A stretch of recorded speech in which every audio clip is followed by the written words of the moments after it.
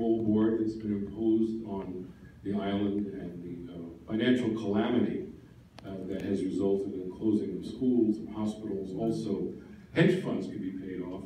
The $72 billion debt owed by the island. Nevertheless, there's something that exists called the Puerto Rican dream. Our father used to talk about it.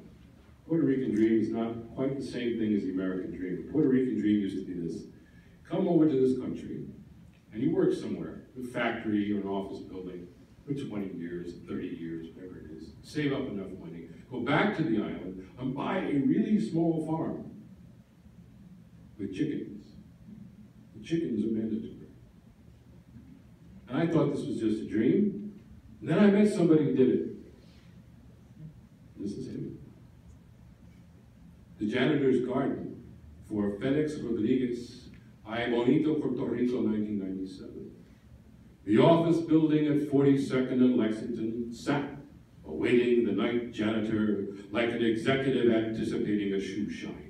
60 floors mopped and waxed every night, 5 nights a week, 50 weeks a year for 45 years. 675,000 floors gleaming. The ammonia streamed its clear poison in a cascade, as if from the temple of Ammon in faraway Egypt, where ammonia began.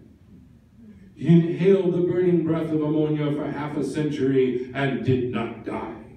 He polished the floors for the polished shoes of industrialists while they slept, yet did not sleep with rum or wake in sweat.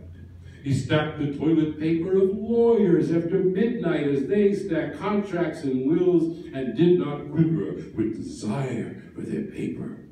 The janitor kept his garden every night. When the elevator doors opened and his mop slid across the floor, on that glistening spot, an orange tree would sprout, roots fingering through the tile.